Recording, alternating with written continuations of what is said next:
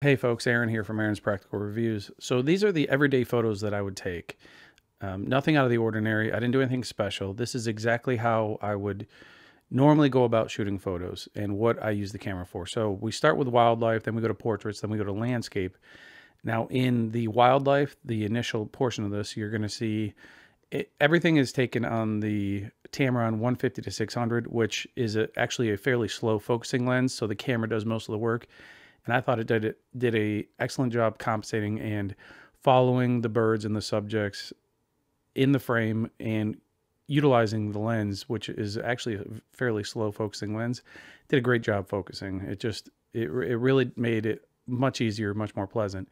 Now for the portrait section, that's super easy. I mean, I was shocked at just how easy it was. Actually, towards the end, you'll see a picture where I handed the camera to my daughter and I said, just point it at me, get me in the frame, get me on the screen and take a picture.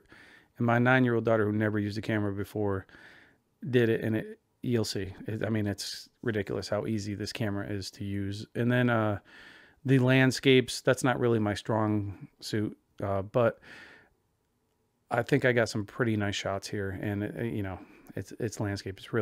That's probably the easiest of the bunch to take shots of as far as the settings and stuff. That's just basically on your eye, but it still does a pretty good job. And the main thing I wanted to know was 20 megapixels enough? That's the whole point of what all this was. I was testing it out to see, and I think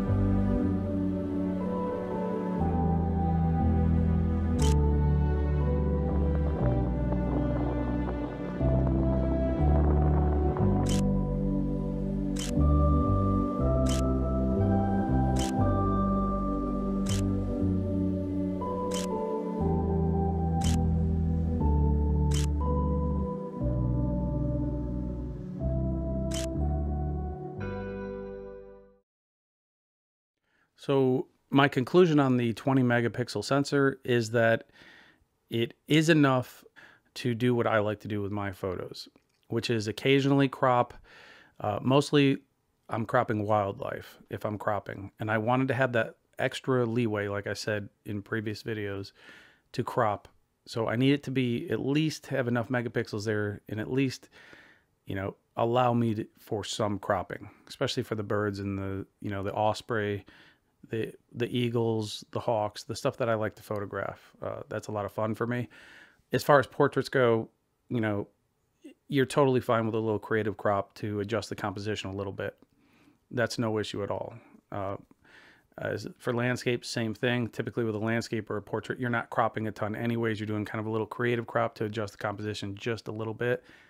I've found that the megapixels are totally fine for that. So really happy with those findings. That was my biggest concern with this camera, and the overheating, which wasn't a concern until everybody panicked about it, but I haven't had any issues with that. So that's good. That's good as well. One thing I will note is that when I'm taking photos, the battery lasts pretty much, as long as I'm out shooting. As soon as I start shooting 4K video, like I do in the viewfinder occasionally of my subjects that I'm taking pictures of, the battery goes quick. 4K at 60 frames a second especially just kills the battery. Just something to think about.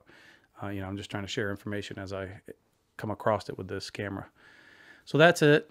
I hope you enjoyed that. Hopefully that was helpful for you, and subscribe. And if you have any questions, feel free to ask. I'm going to make a video on my favorite settings and the layout of the buttons and how I like it, just in case anybody's curious about that, because it is pretty complex with the amount of options you have, and I've really had to dig through to find some ways to change it to shoot exactly the way I like. And there are so many options that it's easy to miss something. So I'm going to share mine here soon. I'm going to make another video. That'll be a whole separate video. And, hopefully that could maybe help somebody else who may be struggling with some of this, the layout of the buttons and the settings and stuff like that. But that's it, folks. Thank you for watching. Subscribe, and have a fantastic day.